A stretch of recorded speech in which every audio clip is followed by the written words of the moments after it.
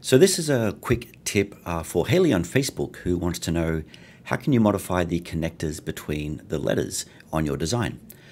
Now the real answer to that depends on really what type of lettering it is, because while you might have a real lettering object as it's reflected here and it's an actual lettering object using a font, there are other objects that look like lettering but are just manually digitized patches that are sequenced to look like lettering. Now, when you look at your design on screen, the first thing to confirm is, are you actually displaying your connectors correctly on screen? And there's two ways to do that. There's this show functions icon here, but then there's this connectors icon here. Sometimes it might be off by default, so it looks like you don't have any connectors whatsoever. So make sure that that is turned on, and make sure that that is also turned on. And with your true view turned off, you'll get everything you need to identify whether you've got your connectors on by the travels and by the symbols displaying here as well. Now in this top example, this is a lettering object. So modifying the connectors within lettering is a bit different to regular manually digitized patches that you might make. Because in Wilcom, your connectors are configured either inside an object or after an object. Now in the case of lettering, while it looks like it's made up of lots of different little objects, collectively it's one object, just this one item here. If I make that blue, you can see it's now separate to the other objects that are red here. It is one lettering object. So to modify the connectors in this particular object here, you'd have the object selected, it's a lettering object, you'd click on connectors, and you can see there's a couple of options here, after object or inside object.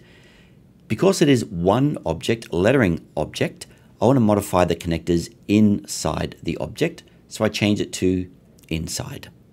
And from here you get all the choices to modify the connector values within here. In my particular object, I have it trimming if the next connector is greater than 2 millimeters, meaning my gap from, let's say, here to here is greater than 2 mil, then trim.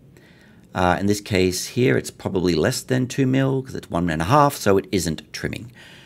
So there's a couple of ways I can modify that. Well, I can select it and I can say, well, always trim, and it will get rid of all of them, or never trim, and it will do that whole design without stopping and trimming once, which you might want to make it run a bit faster. Now they will be showing on your design, so there's another trick to try to hide those connectors. By default, it's jumping, meaning it's doing one stitch from here straight over to here.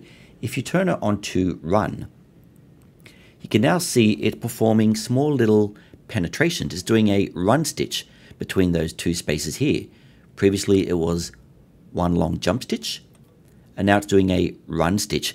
There's every chance that run stitch could pull in a little bit more on your fabric and be hidden or sink into the fabric.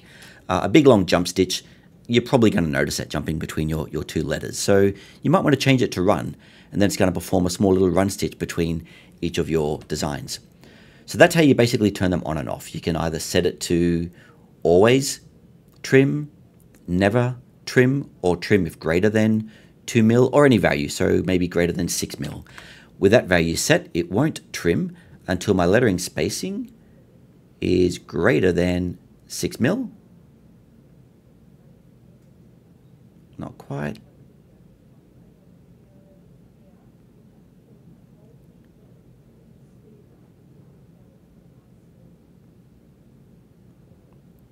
Now that gap there is greater than 6 mil, it's going to trim between those two. So they're the bunch of values that you can play around with. But the first thing is to establish is it a lettering object? Then you want to modify inside. If it's not a lettering object, then you're not modifying inside, you're modifying after. So if I come down to these individual patches, and I want to change the connector value between these two areas here, because at the moment it's trimming as indicated by the triangle and jumping across, then I select that object, I change it to after in my connector tab, and then I've got the same rules again. I can make it always trim, or never trim, or trim if longer than 6 mil. But keep in mind, when you do modify these settings, you may also want to modify your tie in and tie off values, because if it does trim, you absolutely want to make sure it does a tie off. Or some people, even if you don't trim, they want to maintain a tie off, because what if a machine operator goes in and trims it? If you don't have a tie-in in place and they manually cut it with a pair of scissors, then it could unravel. Or if your customer does that, it could unravel. So you might want to keep your tie-off happening. But if you want to do all of those objects at once, you then can select all of them. They're all selected. Make sure it says after. And in this case, I never want it to trim. And I've now turned them all off. So I get the same result as above, but the difference is this is with lettering, and lettering will always be inside. And these are individual objects, and individual objects will always be after.